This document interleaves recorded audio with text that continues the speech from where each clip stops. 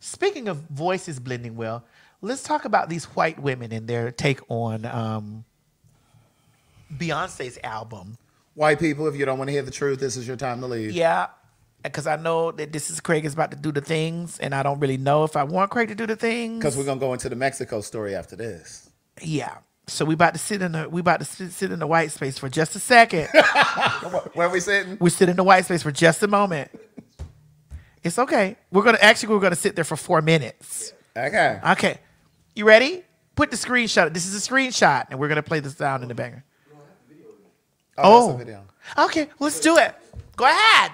I did not like Beyonce's album. If you're in the Beehive, scroll. This is just my opinion. No one has to get mad because music is subjective. I want to talk about how this video relates to both Taylor Swift and James Carville. So a couple months ago, I was having a conversation with a family friend. We were talking about Taylor Swift. She was telling me she got to see her last summer in concert. I was like, that sounds really cool. I heard it was an amazing tour. She was like, it's the most incredible experience I've ever had. Having a conversation about it. And then she asked me, do you like Taylor Swift? And I said that she's definitely talented. I like some of her music, but I'm more of a Beyonce fan. And she immediately flipped a switch. She was like, I hate when people do that, especially women. Why does there always have to be like this comparison between the two? Why does everybody always have to bring that up? And I'm going to tell you the reason that I always say that is because of that reaction right there, because of the response she gave me. And it actually has nothing to do with Taylor Swift. I don't know her. It has to do with the way that white women in particular interact with Taylor Swift. The way that y'all make it like she's beyond reproach. That you defend her no matter what. Well, she does carbon offsetting. Well, she gave bonuses to everybody that was on her tour. Well, she's just an artist who wants to make music. Why does she have to speak on all these political issues? The level to which y'all demand grace be given to Taylor Swift is never afforded to black women. You know, at the end of the day, Taylor Swift is still a straight white woman, billionaire, living in the richest and most powerful superpower on the entire planet. And that inherently comes with its own set of privileges. And it's privileges a lot of white women have a hard time coming to terms with. And this is where it starts to apply to more than just music and where James Carville comes into the conversation. So if you're unaware, last week, James Carville, who's a Democratic strategist, helped to get Bill Clinton elected in 92, opened his mouth and decided to let everyone know he thinks the reason that minority men are leaving the Democratic Party, you know, black men, Hispanic or Latino men, that they are choosing to leave the Democratic Party because there's too many, quote, preachy females coming out of the Democratic Party. It's got too much of a feminine voice. And then when given the opportunity later on to clarify that position, to apologize, to do anything at all, he chose to double down by saying that he keeps hearing how women, and in particular women of color, will decide this next election. And that's interesting because 48% of the voting electorate are men. What are we doing to consider their opinion?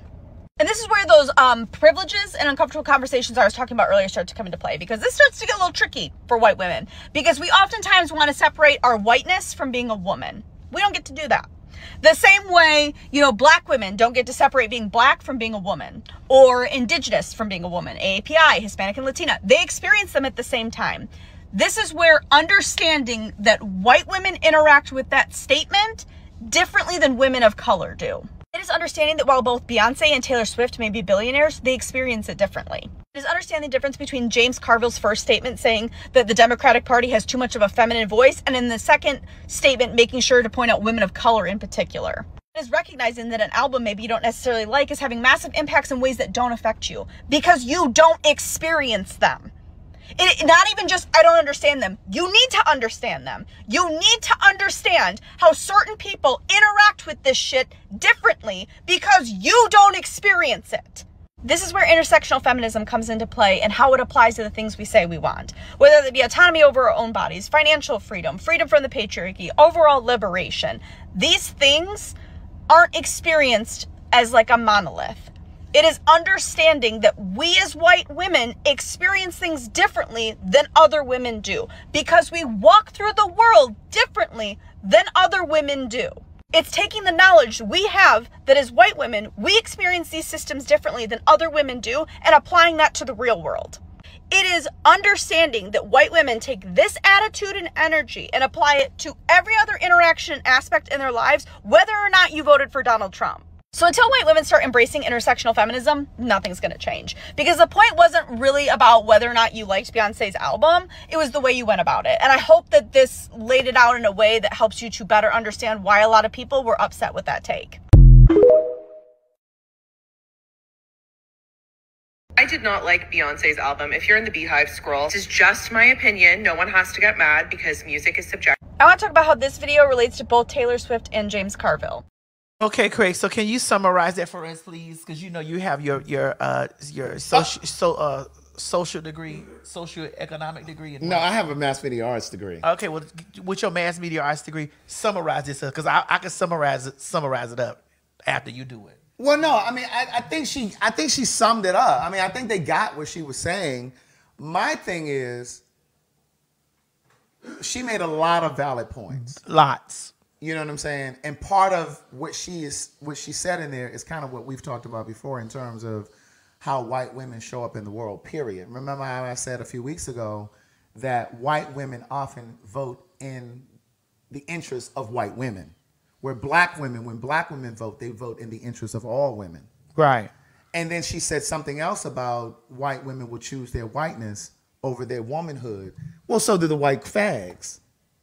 The white gay men will do that as well. White gay men can't wait to put a black queen in their place. Well, that's why they'll choose their whiteness over their... That's why I was not so easily behind that white queen tearing Todrick up like that. Well, correct, because that's what I'm saying. Like, they'll make you think you're part of the family.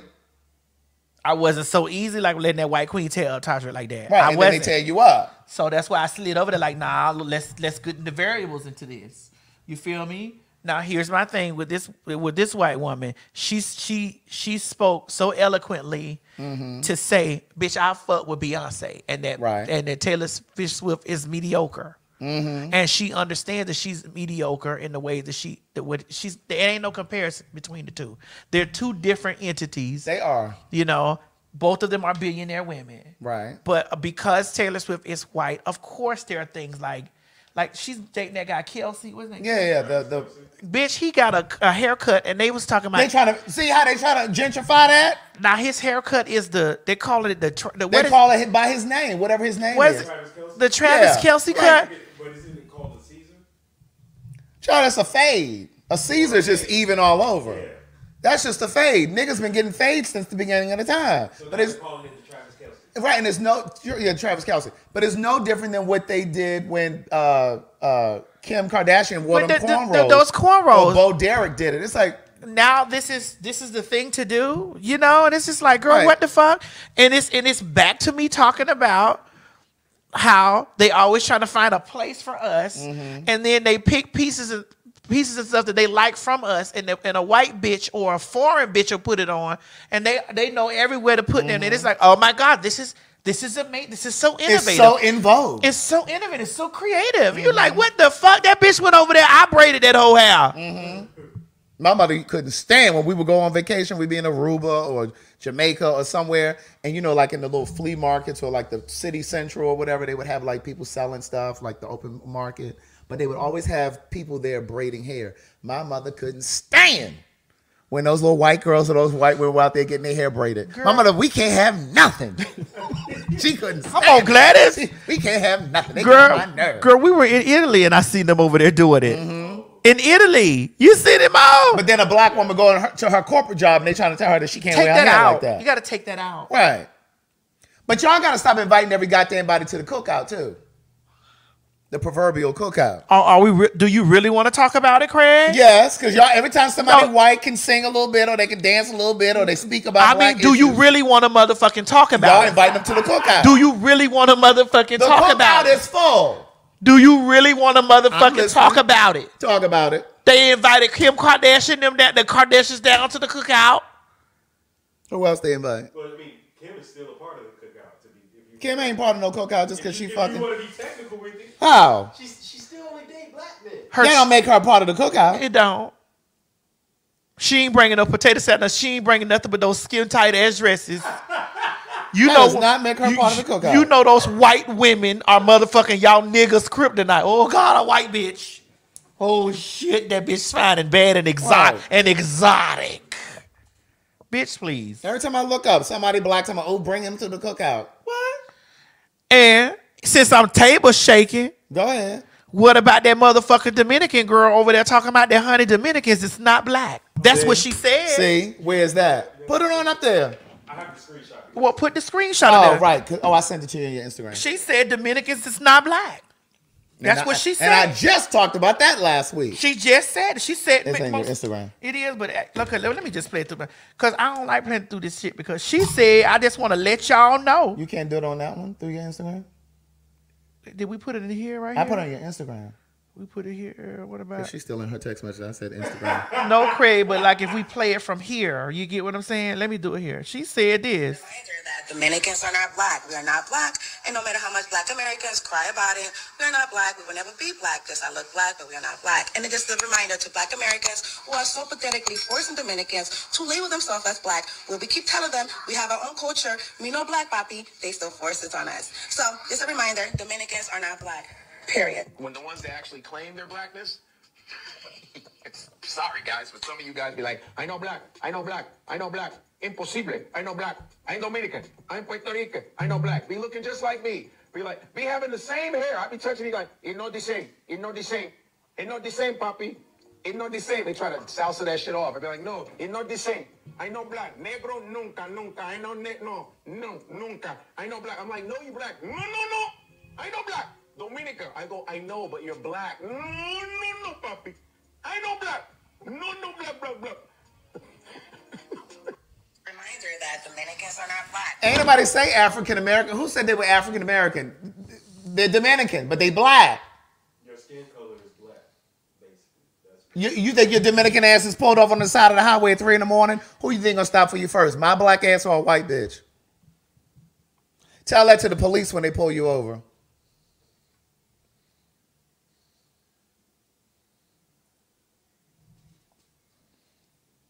Soon as somebody, oh, they black. No, they not. And I'll be able to say, no, they not. Watch your mouth. Yeah, they got a little black in them. Yeah. Don't do that. I went to see a play years ago called Platanos and Collard Greens. It was off Broadway. Wait, it's called Plantanos? Platanos. Plantanos. Wait, Craig, I like the way you pronounce it. Where is it, Craig? Platanos. Platanos. And Collard Greens. And Collard Greens. Yeah. And it was about a Dominican girl who was in love with this black guy. They were in love with each other. And it talked about how a lot of Dominican people come to this country and their families basically tell them to stay away from black people because you don't want to get caught up in that. You know, they're low income, they're uneducated. Like, the truth is, a lot of times when people immigrate to this country, they try, whether it's Asian folk or Dominican folk or wherever the fuck they're coming from, a lot of times, oftentimes, they try to get in close proximity with white people. So the play, yes, it was in New York for years. Yes, you all know what I'm talking about. Plantanos and collard greens. and that was basically what the show was about. It was about this couple that was in love, a Dominican girl and a black guy, and their families, in particular, her family, the Dominican family, was not for that shit. And yeah. But again, because they skin brown like this, we colors, they at the cookout. When they saying, I don't want to go over there. I no eat that. Right. I no eat it. No quiere. I no eat. But we be the man quick, the first one. And I be over there saying, no, them people's not black. Mariah Carey daddy is black. I said, but what has America accepted her mostly as?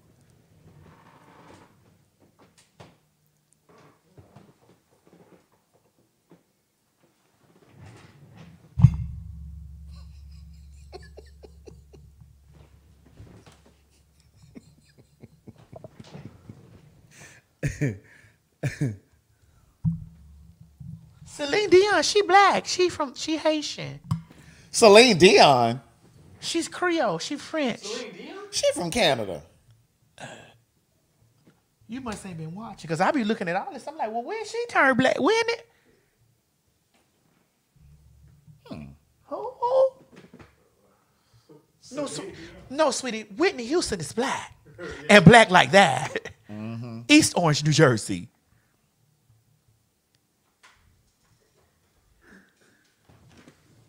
Maybe we should just start being more specific in what we say. We Oh, somebody wrote in the diaspora. That's what I'm trying to tell you. You part of the African diaspora. Sorry. So they can get up off people's cash. Ooh, J-Lo got the biggest booty. They was really pumping J-Lo up all those years. Like she really had a big ass like the girls. And I go back and look at all those pictures from back then. And I'm looking to see that she's shapely. Mm-hmm. But you stand her in front of some real ass, she vanishes. I did want to say about that video, though. I don't want to take away from Taylor Swift because they are two separate artists. They are. And I'm not here to say who's better. I am. But I think that I've listened. Taylor, she has nice songs, good songs, and Taylor writes her ass off. And she writes her ass off. She has good, catchy songs. So I don't want to minimize like what she does. Excuse me, Craig, because I watched that bitch take a stick and she beat a stick on the side of a microphone. She beat on the side at the concert. And they were screaming, "Oh God, yes, Taylor!" I was like, bitch. She took the microphone thing and hit that shit on the side, and the crowd was going crazy. But those are her fans. Right. Now, I'm not saying that I prefer Taylor, because I do prefer Beyonce. Like, I watch everything that Beyonce does. And I'm not a person who has all of Beyonce's albums, but I watch and study her, because I'm a creator, you know what I mean? So I like to see the behind the scenes, you know, how she like everything she's done. I've watched the behind the scenes of that shit. Because I'm curious and interested in how she pulls it together and brings it together. Just like with that movie, I wanted to see more of that behind the scenes stuff. That shit intrigues me. Oh, when we watched Renaissance? The Renaissance, right. Yeah. But, you know, I think it's unfortunate that, you know, they pit these two against each other. You know what I'm saying? I don't think that they give a fuck. I don't really think Beyonce gives a fuck. Who don't? Who you really think they don't? I don't think they sitting there like, oh, I need to outdo her. No, I don't think it's about outdoing, but it's definitely about letting it be known, bitch, you not me.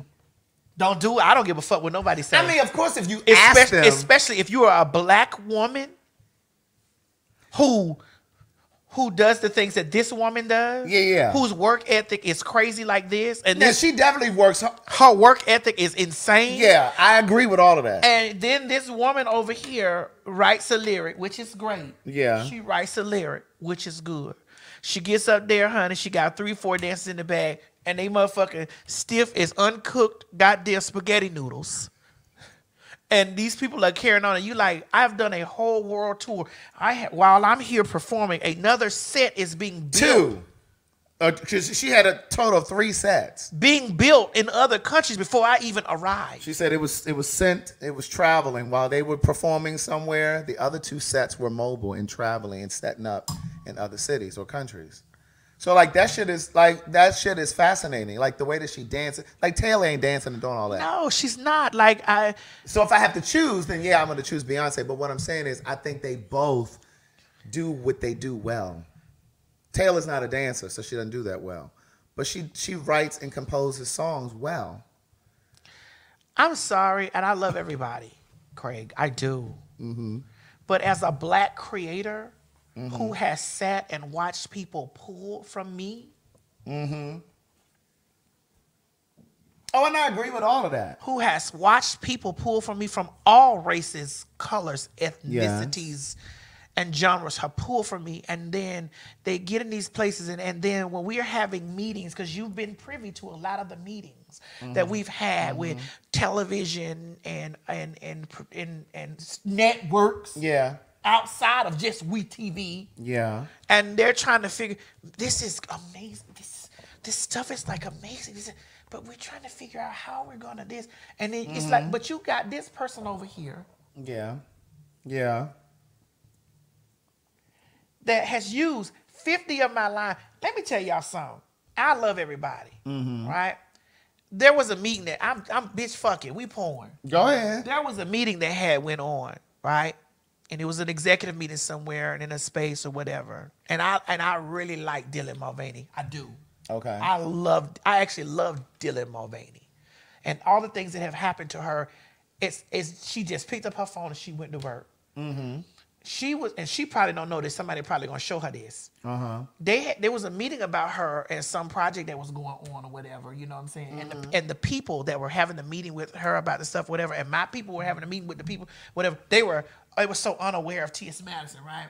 And they asked her, "Who was one of your inspirations?" And she said, "T.S. Madison." And then they were like, "Oh, well, we just." What the gag was that they had a meeting about me. Yeah. For some of the same kind of stuff. Yeah. And then here go my name again. Right. And it's just like, it's this type of shit. And it's just I'm like, I'm trying not to be in this place. But what did Jackie Washington say? They all stole from me. They all stole from me. Little Brandy, Aretha. But this was Jackie Washington. Diane Carroll. So I understood in her context today. This is like, and B. Arthur. It's like, girl, I was doing this shit before those girls had a place to look to. It was me. Right. And so don't minimize my presence because y'all took. You tell my Maddie land the plane. I'm trying not to run that bitch into the building. That's what I'm trying not to do. I'm trying not to run that bitch in the building. I'm trying to be very so nobody feels targeted. I just personally feel when I look at these girls who have gotten these deals, these brand stuff and all this shit going on, and they picked up their phone. I had my phone years before while those girls were trying to find out what they were, vlogging my life, taking these people on journeys with me, buying cars, getting my business stuff together, all this stuff. Like I've been documenting stuff for years. And it wasn't like nobody didn't see it. Yeah. It wasn't like nobody didn't see it. It was thousands of people following me, hundreds of thousands. I've had hundreds of thousands of followers following me from way back. Some of you came in during Kaya, and that's fine. But there were people way prior before that that have been following the journey. Yeah. And it's just like I kicked in the doors for this when no one was doing this. And so these girls come, they pick their phone up, day one of me being a trans. And it's just like, this is the most innovative thing I've ever seen. This is the most innovative thing I've ever seen. And it's like, shawty, nah, you know? And then it's always when the conversation comes to me, it's like, we got to try to figure out where to put her. Bitch, these hoes cuss just like me. These hoes turn their camera on and vlog their day just like motherfucking me. They sit down, they eat their food just like I did. They've been doing this stuff just like fucking me. So how can y'all find spaces for them?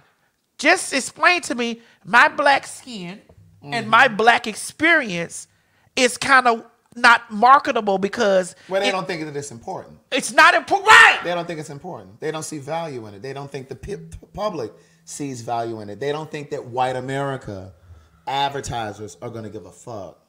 That's what it boils down to. But see, they did the same thing with hip-hop. They didn't think hip-hop was marketable and valuable. And that shit is selling more than any other genre of music. Yes, Craig, yes. And that's how I be feeling when I be looking at that type of shit. That's the way I be feeling. And I got the right to motherfucking feel a lot these ways because I've been on this shit way longer than those folks. But I don't feel no type of way towards them. I want to make that clear. I feel some type of way towards the system. Towards the system that when I come in there and it's just like, well, we don't know where to put. You know where to put them. You knew what the fuck to do with her. What's that little girl name over there on TLC? Yeah, right. Well, you know, you knew where to put. You knew where to put them. And when you asked them, who inspired you or where did you learn how to do one too? Right. I was watching T.S. Madison when I was little. It's been many times and places, and I don't give a fuck who finna tell me about that I turn this stuff around and make this about me. This is my motherfucking show. And if I want to talk about me on my motherfucking show, I'm going to do that. And if Craig want to talk about him on this motherfucking show, this Craig motherfucking show too. So we'll be able to bring shit back to us. So I've been in on so many meetings, so many things or whatever, and so many people have been like, I was just we were just it's funny we were just discussing you with this person, or this person brought you up, or this, and I'm like, do you not see how intertwined I am into culture, girl? Are you fucking kidding? Are you crazy? So why are we sitting here and you over here like I'm trying to figure out, will they know you?